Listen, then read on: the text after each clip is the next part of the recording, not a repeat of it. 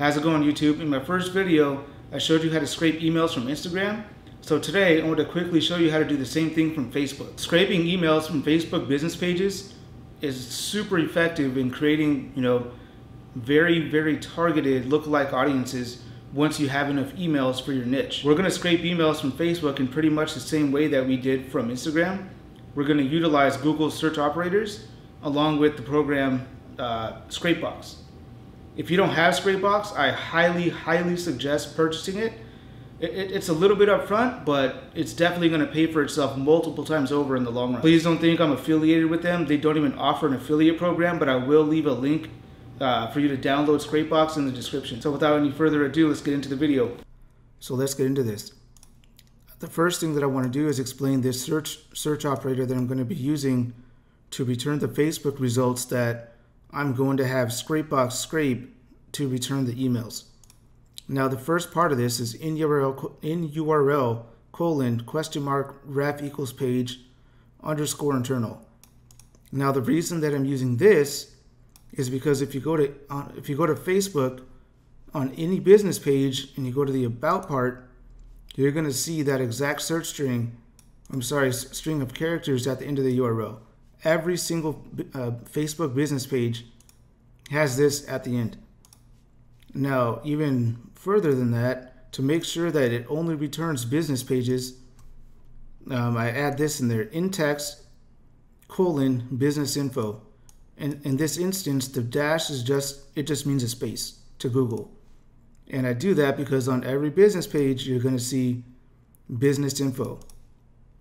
Now, to show you the proof of concept, I'm going to run a test. And for the sake of this video, let's say that we're going to target plumbers.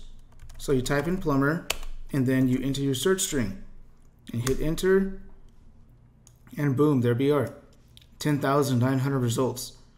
All of these pages are the Facebook business pages of plumbers. So let's just click into a couple to show you, that I'm not lying to you. Cameron Plumbing Inc. business page. What is this? Go Gallo Plumbing and Heating. Discount drains. Boom. It's pretty simple.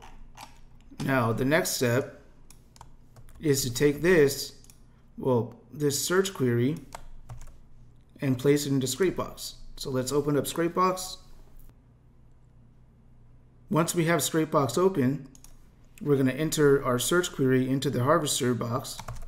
And then here, we're going to put our keywords. So for the sake of this video, again, we're going to use plumber, and we're just going to click start harvesting. Make sure that you can use Google and Yahoo, get a little more results, and just click start and let it do its thing. As you can see, it's doing its work. It's already returned, say 232 results. I'm sure a lot more are going to show up. Let's see what it gets. And here we are, 432 results. Now the next step is to click remove filter and remove duplicate URLs. That way we're not going to have ScrapeBox scrape the same thing twice.